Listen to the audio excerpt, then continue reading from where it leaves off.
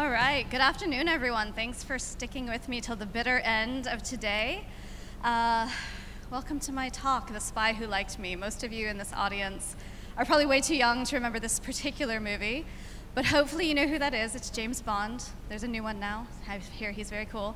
So we're going to talk about how we groom and recruit assets for foreign intelligence services using social media.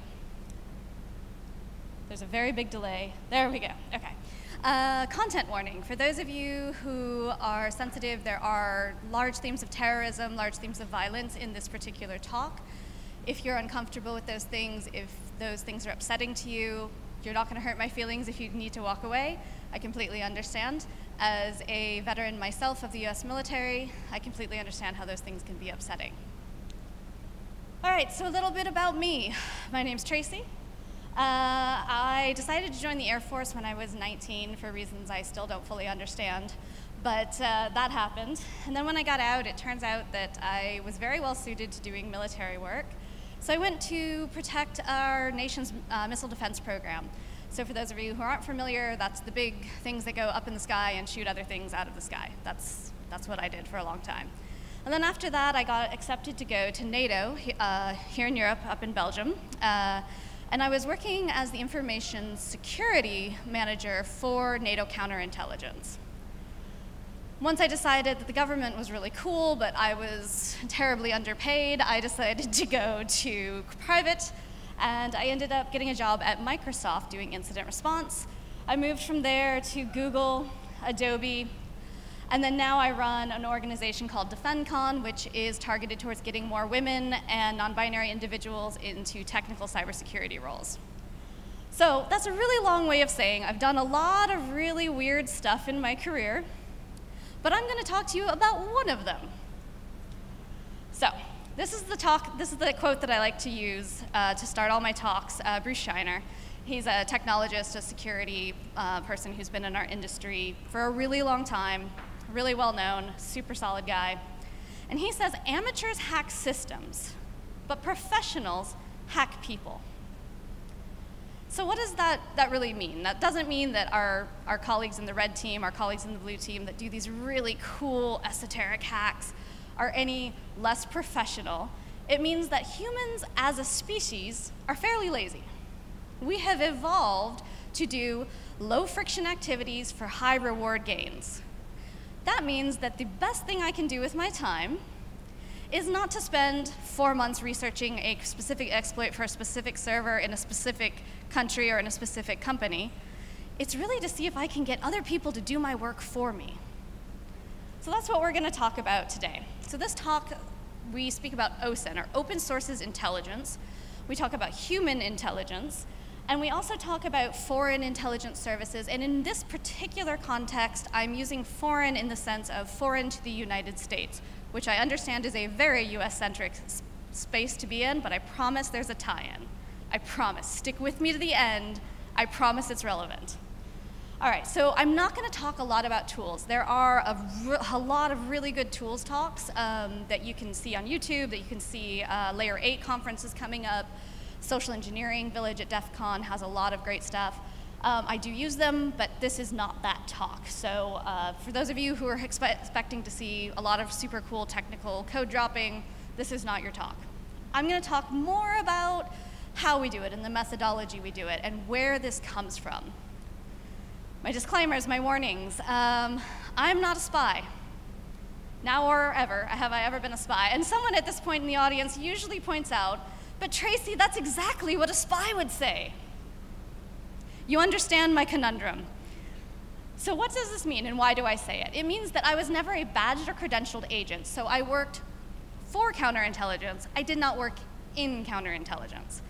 Why is this important? Because if I had worked in counterintelligence, I could not give this talk, because then that information would not be my own independent research that I used to get here. Which leads me to my next point. Everything you hear today is my opinion. This is how I would target people. This is how I've observed different nation-state attacks going on in the news. They are not the viewpoints of my employer, past, present, or future, the US government, any of the agencies I've mentioned probably don't really even want me speaking on this. So they're just me. So let's get some definitions. Open source is intelligence. What that means is I don't need to be working at the NSA, the CIA, Interpol, whatever, to get access to it. Generally, we use this to speak about things I can find on the internet nowadays, but in reality, it's often things I can find in a library, in municipal records. There's a lot of ways you can get open sources intelligence that are off the grid, so to speak. When I talk about human, I'm talking about what we would traditionally consider spy work, human intelligence. That's the me approaching you to figure out how you work so I can get something out of it. Coincidentally, social engineering is the same thing, but it's morphed into a way of doing this in the IT world and in the hacking world, largely to use deception to get something that I want out of a target or an asset. So OSINT in InfoSec is usually used as part of a red team exercise. It helps me map a network. So if I am going to go attack Airbus, I'm going to want to know what their network looks like, what their technology stack looks like, and I can do that by basically Google dorking through the internet, just kind of doing some soft probing, because servers, when I ask them what they are usually very kind enough to tell me, especially if they're web-facing. So that helps me figure out what technology stack they're using and how I can actually target them. It helps me improve the odds of social engineering exercises. That means if I know that you are a huge Manchester United fan, by the way, I know nothing about football, so I picked that out of thin air. Sorry to anyone who's not a Manchester United fan. I can come up to you and strike up a conversation and say, hey, that was a great game last night, huh? Man, that goalie, really, he did a good job. And you can say, that's right, Manchester United forever. And now we have a bond, and now we're friends because we have a common framework to engage. And that means that now that you start to see me as one of you, you're going to be more willing to do things for me. Because as humans, we are tribal by nature. We seek out connection, we crave it, we need it in order to survive in the world, so we are constantly looking for those indicators that you are the same as me or you are different than me. You are either in my tribe or you are an outsider to my tribe. So when I speak about OSINT, I'm specifically talking about this last one, which is I want to gather information on people with the intention of exploiting it. If you have information that I want you to give it to me. And I want you to be glad to give it to me. All right, so the origins of this talk. While I was stationed at NATO, there was a shooting at Frankfurt Airport. It was part of a troop movement. By the way, this is the content warning I gave you earlier. This is as bad as it gets, though, so if you can stick through this slide, it's going to improve. Basically, we had an incident where an individual went into a troop movement bus, shot a bunch of airmen, many of them died, and it really caused sort of a big stir, especially in the overseas military community, because it was the first time, I think, that we felt like we couldn't be safe where we were stationed in Europe, because Europe has always been largely friendly to us since the Second World War. So I started really thinking about this. So how did this happen? Well, it turns out that we take these Bluebird buses that are manufactured predominantly in America. They stick out everywhere. We parked them in the same spot in the same airport every time we went to go get a troop movement. And so somebody sat and they watched the airport and they realized, oh, troop movements come every, Tuesday, Thursday at 6 p.m. and that's where it's going to be. So I'd like you to believe that that's really why I started to do this line of research, but the honest answer is it was a little bit spite-based. So we had a Facebook group at my old base that the network operations chief ran in his free time. And it was where families and soldiers and airmen could connect to get information and resources. Well, professionally, being a security person and him being an IT person, we often clashed on things because I would tell him he had to do something, and then he would tell me I didn't have to do something, words were said, feelings were hurt. He kicked me out of his Facebook group. I didn't really love that so much. So I thought, aha, I bet I can still get in that Facebook group. And so I created an account that made me an Army colonel overnight. Fantastic. Asked for admission into the group, got approved, and then suddenly I started thinking, yikes, there's a lot of stuff we talk about in here that we assume to be in this boundary of trust that there's not really a high barrier to entry for. So then that got me thinking, Well, if I was an attacker and I wanted information that maybe I didn't necessarily have access to, this would be a pretty good place to start. So, now that we're talking about people, we need to talk about assets. And when I talk about assets, I'm specifically talking in the sense of an intelligence asset. And they're broken down into 3 categories. So you have your basic agents. Basically, these are the people who have primary access. It's the person working in the nuclear bunker that has the nuclear codes. It's the person who is working on a missile system that has, the information to do the launch. Things like that. Those people are very rare, right? Because there's only so many people that have access to that. And they're specifically trained to resist manipulation by foreign intelligence. So that doesn't really work for me. Then we have executive agents, and these are the ones you see in movies, and they're shooting people and blowing up buildings, and quite frankly, that's a lot more drama than I really want, so I don't really mess with that. And the third category, though, is super interesting. Access agents. People who have access to the people who have access. Now, these people are really interesting. They know a lot. They're not trained in protecting information. They're often not trained in how to avoid being approached by foreign intelligence services. And because of the nature of how they work, they're often much easier to manipulate. So now I know who I want to target in a broad category. But what makes a really good asset? The CIA has this framework, which has since been updated, but I particularly like the old one because I'm just old school like that. They call it MICE. Money. Do you need money?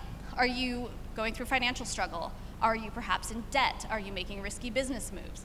Ideology. Maybe you're no longer so much in love with the United States and what we're doing.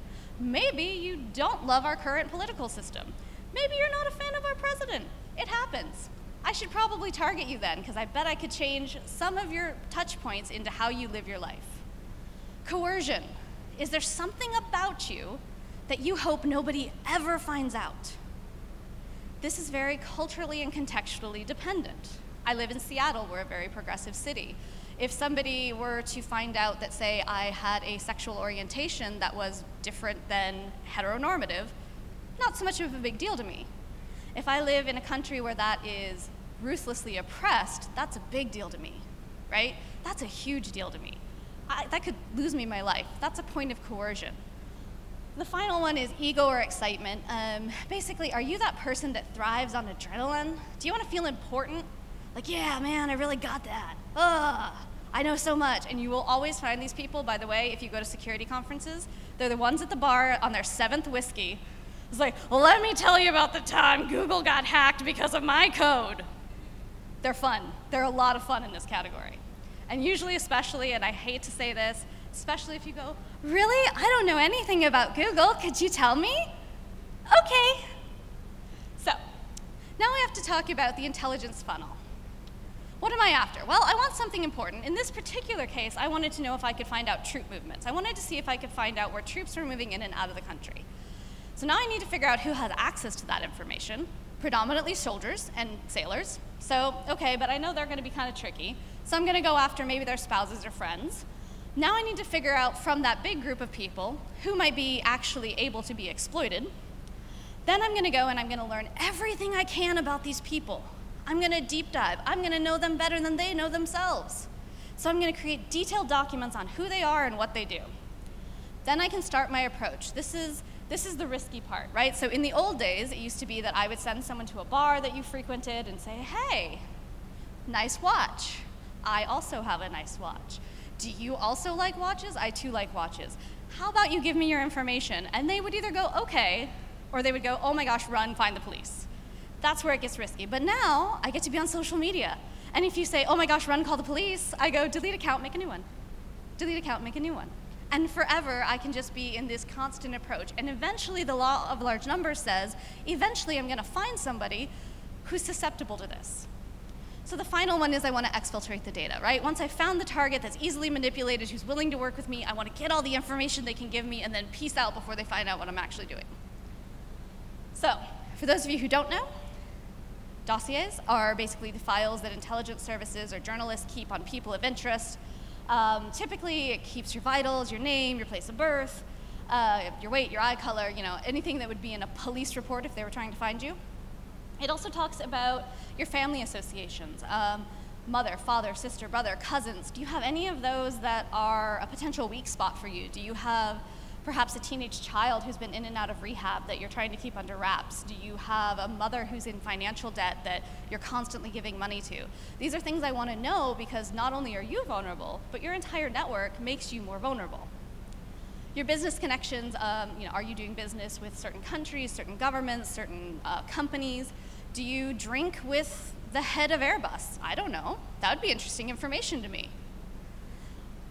Other associations, church friends, these are like your social clubs, right? Maybe you go to a certain church, that helps me get more information about you. Maybe your kids go to a certain school, you support the PTA. All of this is designed so that I have a broad basis for becoming your friend. By the way, no one ever wants to talk to me after these talks, after I give this. It's fine, I swear I'm not the bad guy. But that's what a bad guy would say. All right, so now, I figured out kind of what I want to do, and so I grabbed this because I live in the state of Washington, and I think, well, if I'm going to hit something in Washington, I want it to be a very large military base. Why do I target military people? Military people have access to a lot of information, even at a very low level. When I was 19 years old, I was in the Air Force, I had root control access for every server that controlled everything in the entire United Kingdom for the Air Force at 19. Terrifying. No one should have given me that kind of control. No one. No one should still give me that kind of control. Terrible life choices.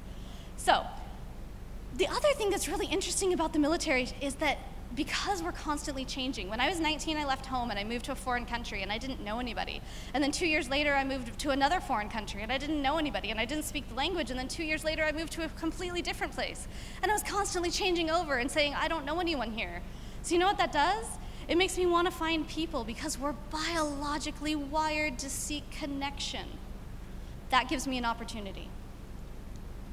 So I figured out where I want to hit. Now I can do some basic Google reconnaissance. I mean, this is nothing terribly fancy, but I can figure out where their groups are, that their operations are. If you're even slightly familiar with military, you can kind of figure out what these people do for a living if you look at their groups. So for example, the Special Forces group. Those are the people we put behind, outside of the wire doing really gnarly stuff with bad guys. Those are people that are doing some really, really sensitive stuff. Maybe I want to look there. So now I know kind of where I want to look. What if I went to LinkedIn? By the way, I chopped all of the information out of this guy's profile because I felt so bad for using it. Maybe I want to, go look and see what they've done. Well, this is nice. He gives me his entire work history and what he's worked on. So I know this guy's a signal guy, which means he's a comms guy, which means he probably has access to all of the tech that runs the military. That's interesting. I like that. So now I kind of know what I want. I've done some information. But where could I find a publicly indexable search engine that has all this information on people that they freely give me to play with? Facebook. Now I know nobody uses Facebook but old people, and that's fine, I'm an old people.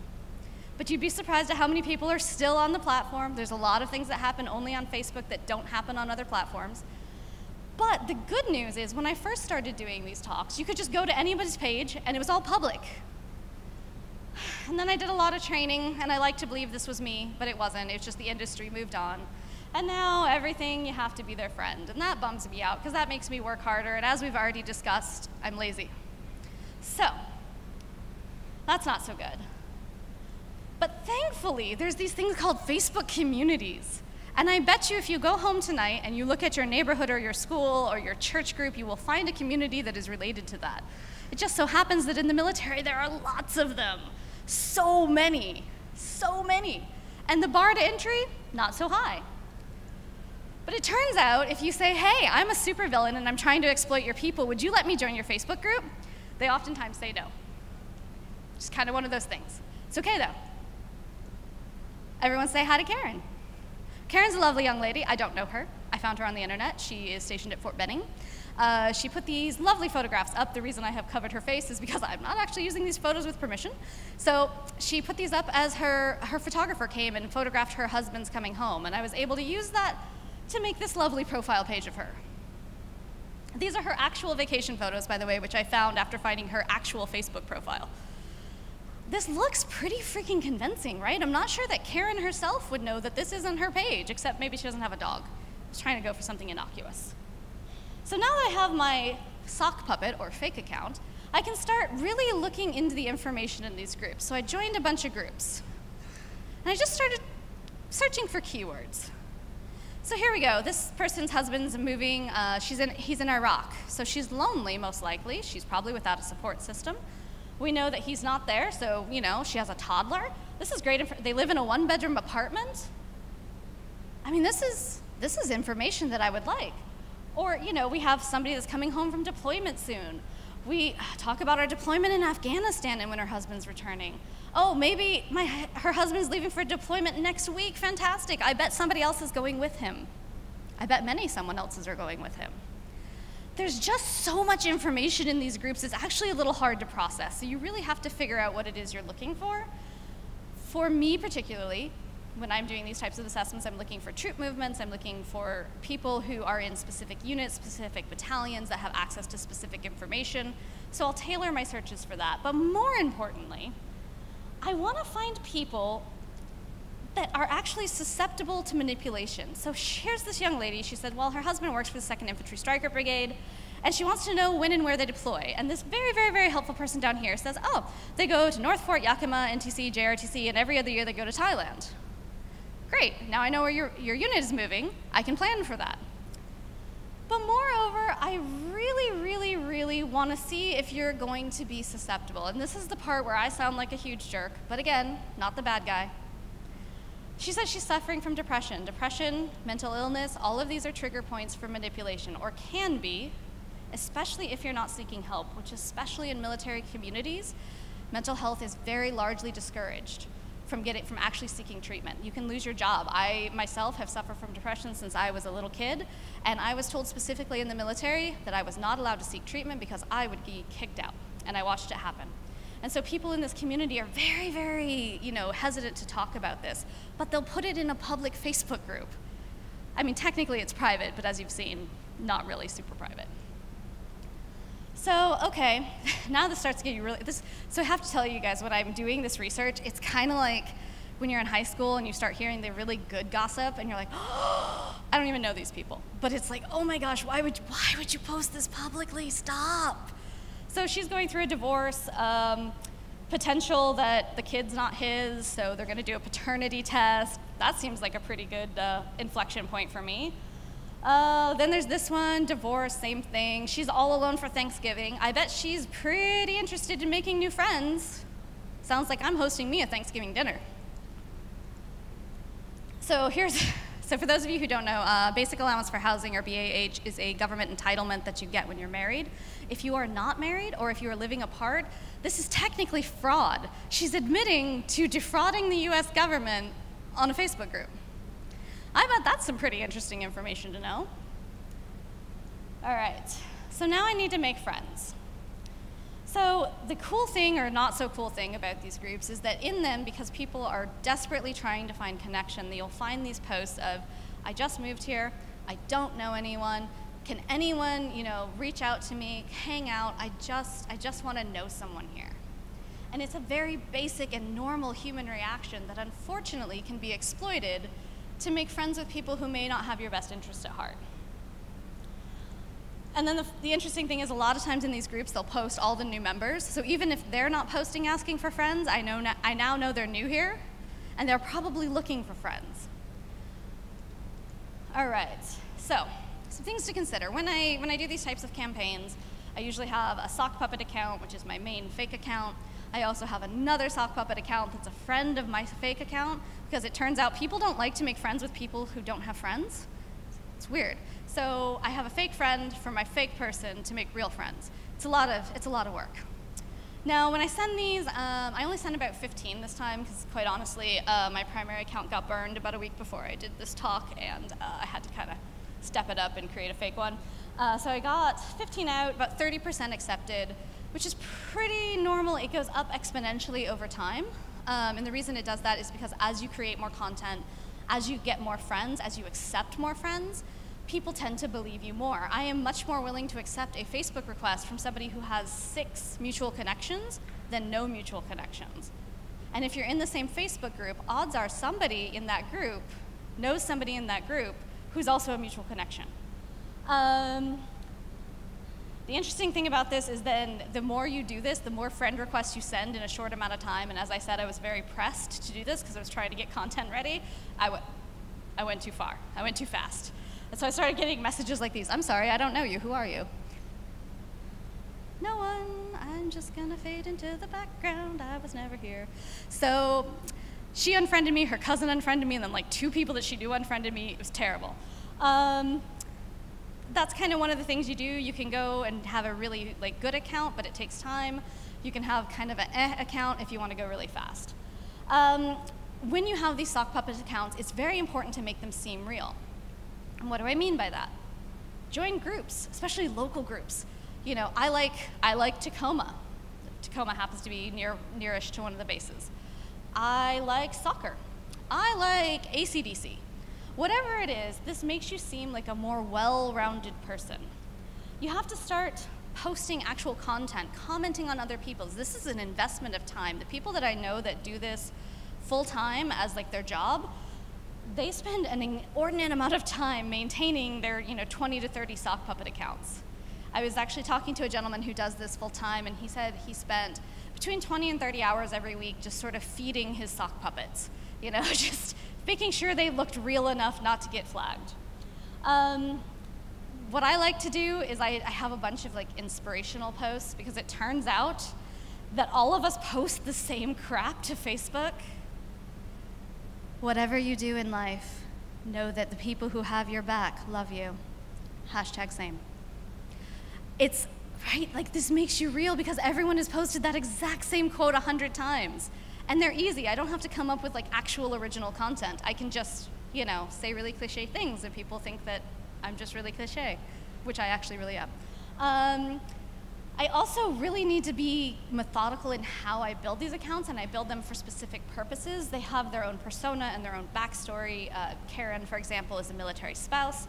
I did that specifically because I was targeting military spouses. If I was targeting active duty members, I would have a specific account that was a military, like my colonel, a guy that got burned, unfortunately. People respond to that because I had my official Air Force photo with my official Air Force uniform and my official flag in the background. I mean, that's legit. How can you argue with that? It's right there. All right. So now this is where things start to get a little murky. Turns out there's a very fine line between reconnaissance and active solicitation. Reconnaissance is I'm just sort of passively obtaining this information.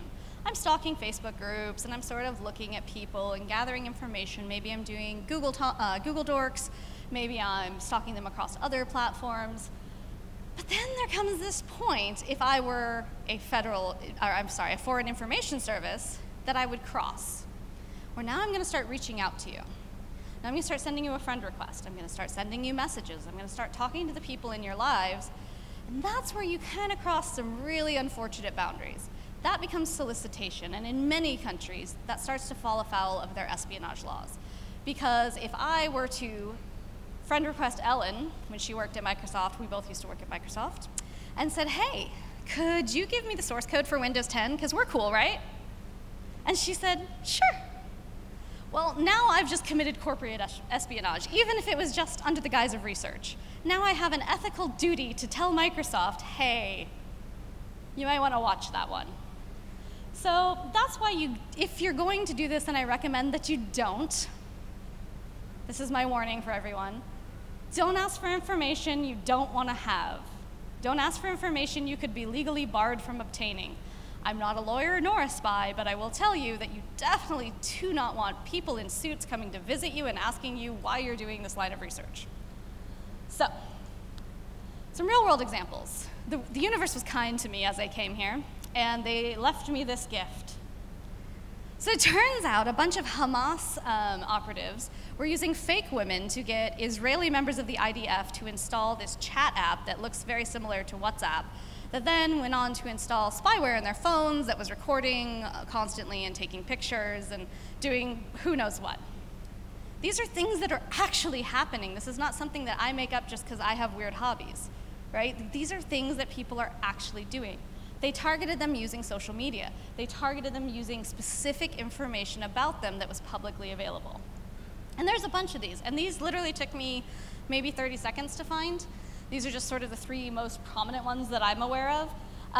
The one I couldn't find the actual article. There was a woman who targeted a bunch of military contractors on LinkedIn, and she was able to get base plans for like aircraft carriers. I mean, it was truly shocking how much people were willing to give her based on LinkedIn, based on messages that they'd been sharing. So this is something that really does happen to people. But right about now, you're thinking, I don't work in the military, I don't have access to nukes, I don't have access to aircraft carriers, and nobody cares, Tracy. Nobody cares about this. This is not relevant to me. Funny you should mention that. So apparently at this university, you folks do a lot of research. Interesting. I wonder if anything you're doing is useful and interesting, potentially dangerous. I wonder if any of you are researching cryptography, science, health, and epidemic outbreaks. Wonder if any of you are working on trusted computing systems. I bet you are. I bet you have information that I could use. So yes, this absolutely applies to more people than you would think, and even if it doesn't apply to you personally, I will bet it applies to someone you know. Now that you're sitting here, I want you to think through all of your family contacts and your friends and your cousins.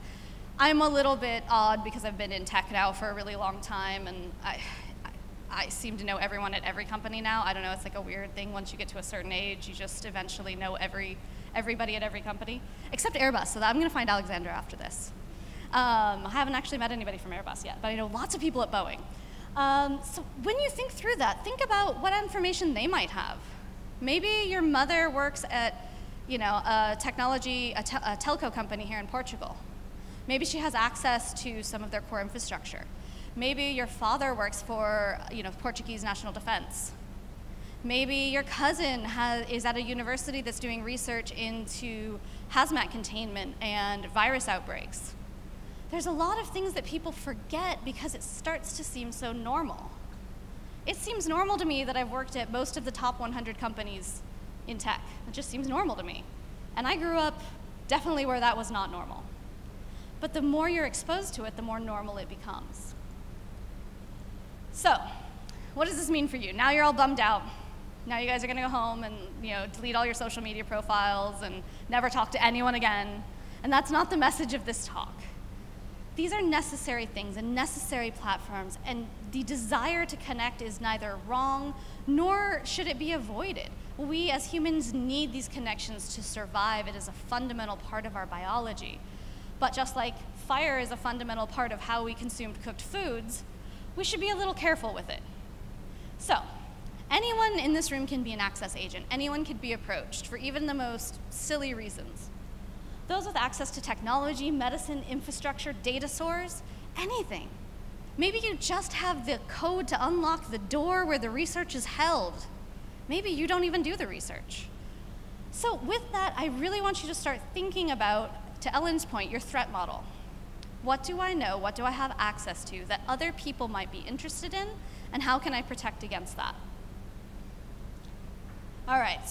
Understand how all of your pieces fit together. Not just you, your family, your friends, your connections, your university affiliation, your job, your church, whatever it is. Think about how all of those things fit together to make you who you are and threat model accordingly.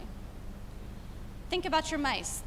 Are you going through anything that could be potentially used against you? If somebody approaches you and says, hey, I have this get-rich-quick scheme, I bet you'd be interested, and it's a little close to home, maybe wonder if that's the best thing for you. Talk to your family, and I usually give this talk to information security professionals, and the reason I put this in there is it turns out that information security professionals are really good at talking at people and less good at talking to people. So we all sit around in our bars late at night and go, man, users are the worst. Turns out we never actually talk to those users. Ellen's laughing because she's heard me say this. So go home and talk to your family. If you've learned something today, go home and talk to your mom, to your dad, to your kids. Say, hey, be careful what you're sharing on social media because it can increase your exposure. Be wary of unknown friends. I'm not saying don't accept them, but maybe there's some really great articles on how to spot a disinformation account. That's a whole separate talk, but educate yourself. Figure out what those accounts look like and what they might be trying to get from you. Treat anything, and I say Facebook groups on here, I know we always say this, treat everything communicated over the internet as public. Yes, that includes those apps that supposedly delete themselves. You know which ones I'm talking about. Nothing is deleted, everything is forever. Just be mindful of that. And if you choose to share that, great. That means I trust that you've done an adequate threat model and you understand your exposure. All right. Here's your first OSINT challenge. You ready? No one's ready. No one's ready. No, really? You've learned nothing from this talk. You're not excited about OSINT at all. I'll go home, it's fine. All right, so you can find me on social media. I'm on many social media platforms. I purposely did not include it here. You're welcome to connect with me. Facebook, I don't accept friend requests for obvious reasons, but on any of the other social media platforms, you're welcome to connect with me. And for anyone who connects with me and leaves a comment, I'm giving away the Humble Bundle book set that just came out from No Starch Press, which actually has the threat modeling book that Ellen referenced and a really great social engineering book, as well as a couple of other goodies if you're looking to jumpstart your cybersecurity education. This is a really good way to go. All right, I think that is it. Does anyone have questions? No one. All right.